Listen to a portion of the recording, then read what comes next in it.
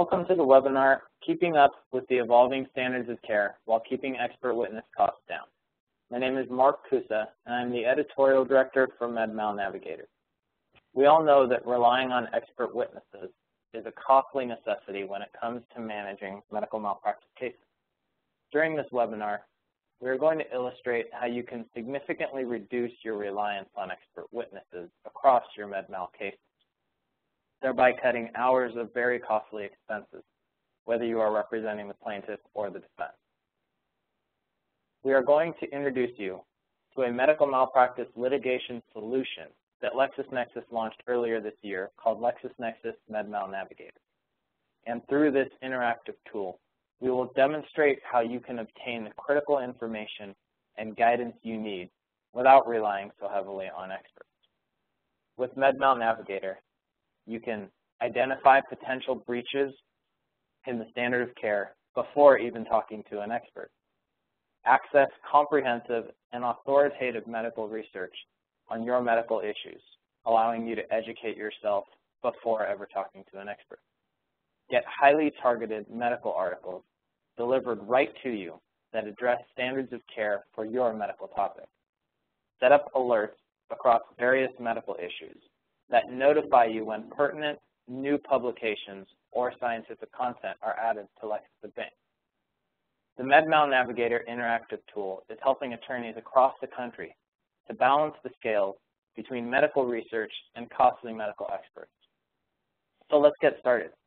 I'd like to now introduce my colleague, Autumn Manley, a LexisNexis MedMal litigation specialist, who will walk you through MedMal Navigator tool and address all of the items I've shared with you here and more.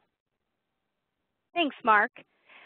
MedMal Navigator is accessible from the Lexis Advanced platform.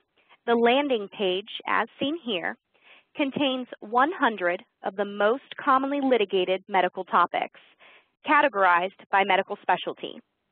By expanding an area of medical specialty, you will see the list of medical topics that are listed beneath. Selecting one of the medical topics will take you to what we call the dashboard. Keep in mind here that as nice as it would be to have an exhaustive list of medical issues and topics, that's really not possible. So we began with, as I said, 100 of the most commonly litigated medical topics, and we will continue to expand from there.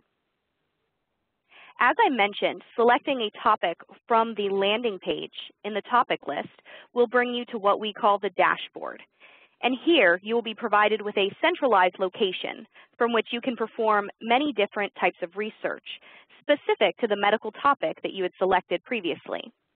Each of these research tasks is represented by what we call a pod. The dashboard was designed for flexible workflow, which means you may approach the pods in any order that you like. The case value assessment pod helps you to evaluate the risk to prosecute or defend a case by comparing the facts of your case to facts from editorially selected verdicts and settlements from our jury verdicts collection. By answering questions regarding your current case, we are able to make a comparative analysis between your case and similar verdicts and settlements in select jurisdictions. At a glance, you can see ranges of verdicts, identify which verdicts and settlements most closely match your case, and click on links for more information as well as case documents. The legal analysis pod features a questionnaire as well.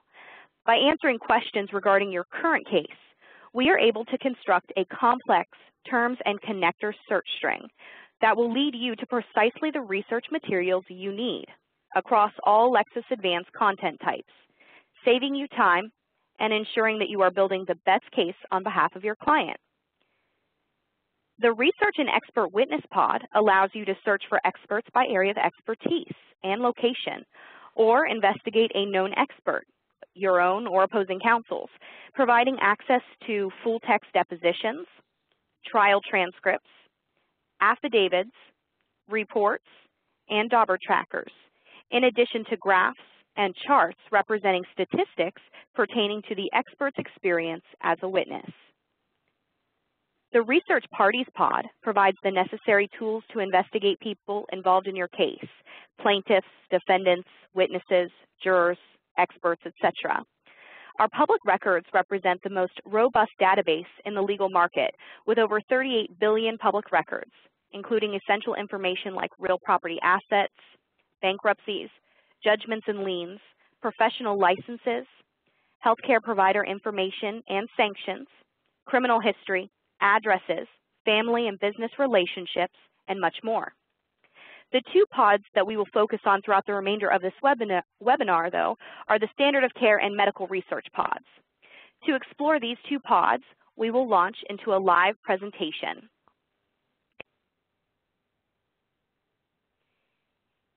Here we are on the MedMal Navigator landing page, as we've seen previously. And from here, I will expand the hematology specialty area. You'll see several options housed within hematology, and for purposes of this example in the webinar, we will select deep vein thrombosis. Now, I'd like you to imagine that you are involved on one side or the other in a medical malpractice case involving the alleged failure to diagnose or delay in treatment of this condition. You will most likely be unfamiliar with the terms you see in the case file, whether they be diagnostic tests, treatment options, etc., and will benefit from having an efficient way of gaining a deeper understanding of the medical issues involved. Many of the clients who are now using MedMal Navigator are coming from a process in which they relied heavily or nearly exclusively on their expert or experts to educate them. For a plaintiff's attorney, this is an expensive way to determine whether a case is meritorious, and for either side, relying so intently on an expert to provide A to Z education in the case means you are paying for many more hours of consultation. In order to assist you in reducing this reliance and the related expense, MedMal Navigator offers the Standard of Care pod, which features a questionnaire written by medical expert consultants. We have these experts review medical journals, textbooks, and guidelines to synthesize the standard of care, essentially condensing their own thought process into these easy-to-use questionnaires. You will notice the questions on the left, and to the right you have annotations explaining why this is important and providing you a link out to related medical resources should you need to explore further. As you answer questions based on the facts of your case, you will see down below that we provide you with signals indicating whether or not there appears to be a breach in the standard of care according to the facts that you've provided. You'll see that the green circle indicates no issue with the standard of care according to medical guidelines, while the red circle with an exclamation mark indicates a potential issue according to medical guidelines. A great advantage of this questionnaire is that you have the ability to adjust previous answers and to view upcoming questions. If you'd like to change a previous answer, you can simply click on the drop-down and return to change any answer that you need to. Once you've changed that answer, you'll see that the signal adjusts according to the information you provided. Upcoming questions here, if I were to click, would display the information that will be covered. You don't skip ahead here, but you can get an idea of what information we'll be covering as far as diagnostic testing, treatment pursued by the clinician, and different terminology that you will inevitably encounter during the course of your case.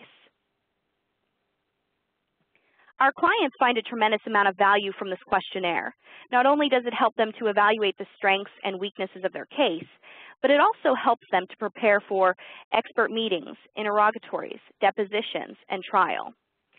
Even attorneys who have a lot of experience in medical malpractice cases find it very useful to have the ability to quickly access related medical information by potential issue.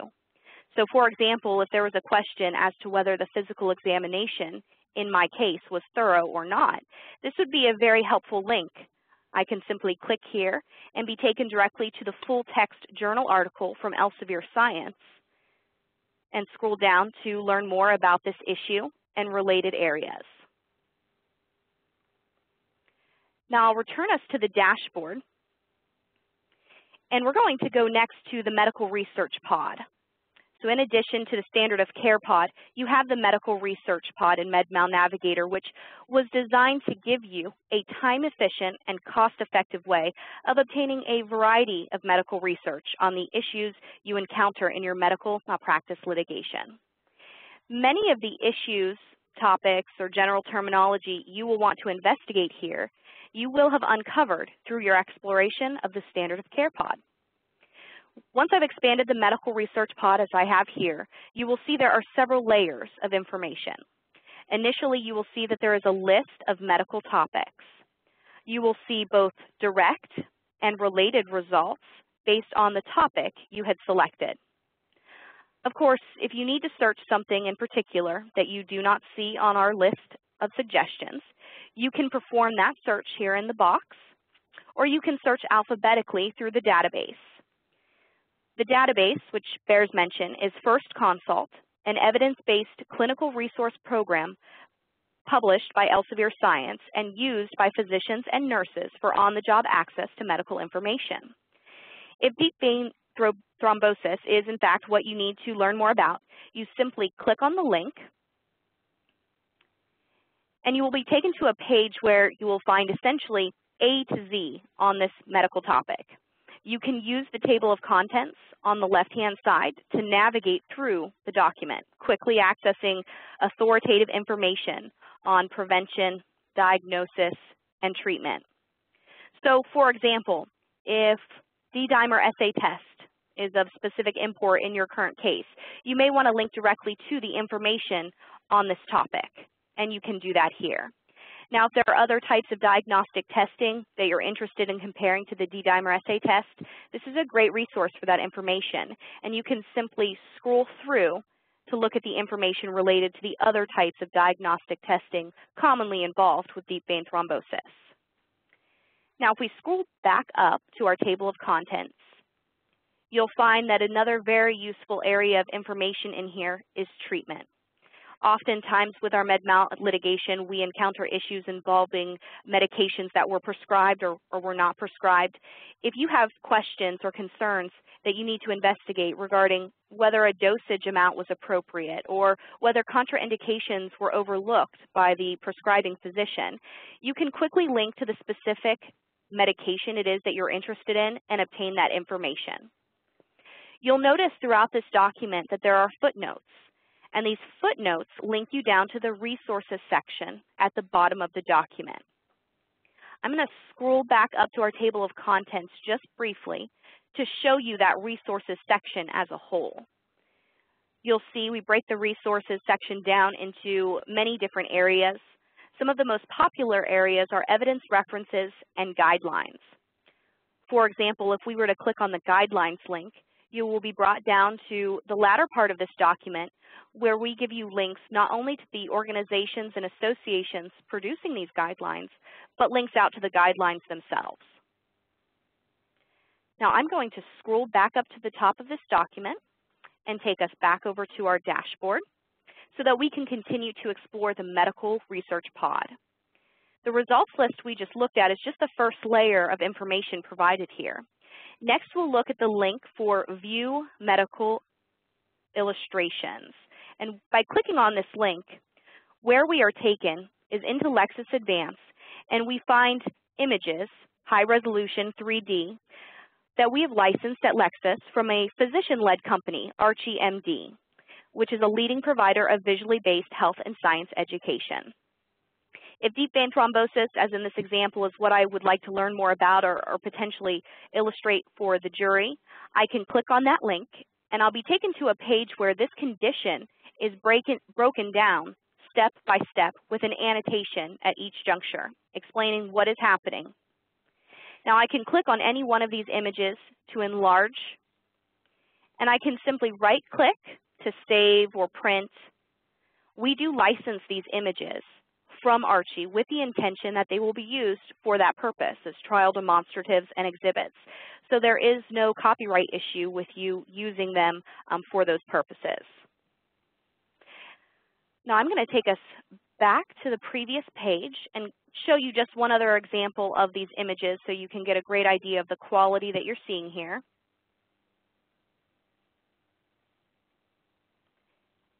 And now we're going to return back to our dashboard and once again enter the medical research pod. The last layer of this pod is going to be the link here, search for selected topic and all medical content. Clicking on this link is going to launch us into the full text medical journals that we feature by way of Elsevier Science, which is the world's leading provider of health and science information. Here we have the ability to narrow and filter our search results.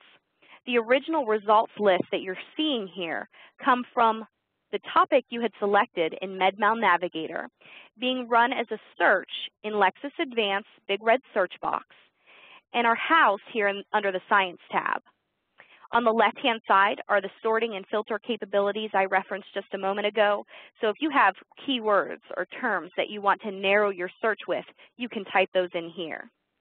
If you scroll down, one of the post-search filters that's very impactful for medical malpractice cases specifically is the timeline filter. You can very quickly choose a time frame from which you want to access medical literature. You may not want something too outdated, but you also don't want anything published post-injury. So let's say, for example, the incident you're researching occurred in 2010. You don't want anything published after that point. You see how I very quickly narrowed the results to those dates.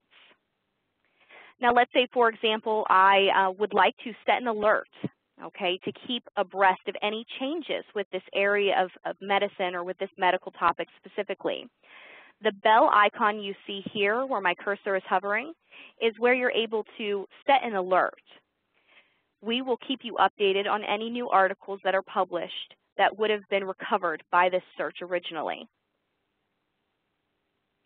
Now I'm going to eliminate this filter and return us to our original results list. Once you find an article that's of specific interest to you, you can click into that article and it will take you to a page we've seen before a few minutes ago. But one really special feature of what you're able to access through MedMal Navigator is the original source image. By clicking on this link, I'll be taken to the PDF version of this article as it originally appeared in the Elsevier journal. I can quickly navigate through the document using the table of contents on the left-hand side, and I can print or save directly from this version.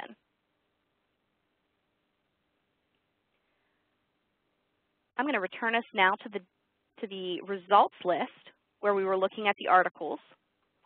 And I want to point out one very neat feature, which is the sort by in the far right-hand corner. You'll see the default is to sort by relevance, which for research purposes makes sense. But I want to show you the power of the database that we have here through our unique relationship with Elsevier Science. If we were to sort by date, newest to oldest, you'll see that we actually have future dated publications included in this database. Once an article has been written and edited, peer-reviewed, and it's set for the upcoming volume of a certain journal, Elsevier has to wait, obviously, to fill that volume with so many articles. By virtue of our relationship with Elsevier, we have direct access online to those articles while they await official publication. So you have constant access to the most up-to-date medical information available. And again, the alert feature is going to help you uncover those articles as they become available through Elsevier directly online. We will return now to our dashboard. And I'm actually going to turn it over now to Mark again, and he's going to explore with us specifically how the standard of care pod will illuminate for you changes that come of a standard of care in a specific topic. Mark? Thank you. As Autumn indicated, I'd like to quickly provide a real-time example of how MedMal Navigator, specifically in this instance, the standard of care pod, keeps you up to date on recent changes that could apply to your case. Further, it does so in a manner that seamlessly aligns with your workup. So we're going to select failure to diagnose and delay in treatment of breast cancer. From there, we're going to jump into the standard of care pod. For our purposes today, we're going to highlight the questions that are addressing the BRCA gene. In approximately the past 2 years, the BRCA, or breast cancer antigen gene, has become a significant focus, not only in the medical world, but in the public eye as well, as Angelina Jolie still publicly was screened for and possessed this gene. As most of you likely know, she ultimately had a double mastectomy because of this. So the first question addresses the result of the BRCA genetic testing. While in and of itself, it is not a breach in the standard of care, regardless of what answer is given here, it is likely to be brought up in any case where this genetic testing plays a role. Additionally, it ties into this next question, which due to recent changes can singularly support a breach in the standard of care. You see, in recent years, the clinician's recommendation to perform the test or failure to do so can single-handedly support a breach in the standard of care. If you handled a breast cancer case 3 or 4 years ago, this probably would not have been an issue at all. But as our experts indicate, this evolution in the standards has occurred in approximately the last 2 years and is fully represented in our standard of care pod. So as you see, answering no to this question would clearly highlight our little red light, which denotes a potential breach in the standard of care.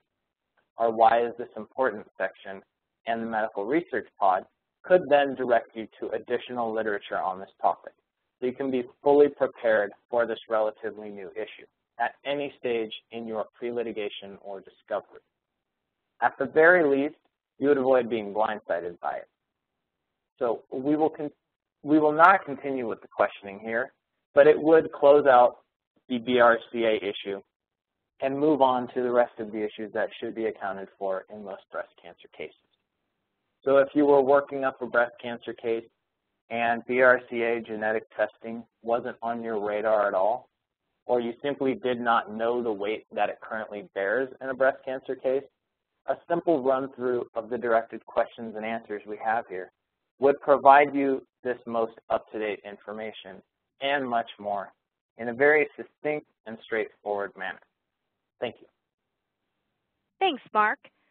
What I would like to do now is address some of the most frequently asked questions that I receive as a medical litigation specialist with Lexis in regards to the MedMal Navigator tool. In order to do that, I'm going to return us to our landing page, which I can do very easily by clicking on this icon here. And remember that the landing page is where we house those 100 most commonly litigated medical topics. As we discussed, that is far from an exhaustive list of medical issues and topics. So the question is often presented, what do I do if I need to research an issue that I cannot find on the topic list? You'll notice above the topic list where it says not finding a topic, research all medical topics. This is a link, and if I click on it, it will take me to a place where I am able to access a general medical research pod. From here, I can very easily browse alphabetically through the first consult database that we explored earlier during the deep vein thrombosis example, or I can run a search through over 900 medical issues and topics included here. So, for example, if I were to type in something like concussion, that will take me to a place where I can access direct or related results based on that keyword from the first consult database. I can access related medical illustrations, or click on this link to run the word concussion through the full text journal database on Lexis Advance. You can also do much of the research that you can do through MedMal Navigator directly from the research experience on Lexis Advance. When you're at the big red search box, you can type in any terms that you might need, for example, hip replacement, and press search. You'll want to go to the Science tab, which is where we house the articles and the illustrations.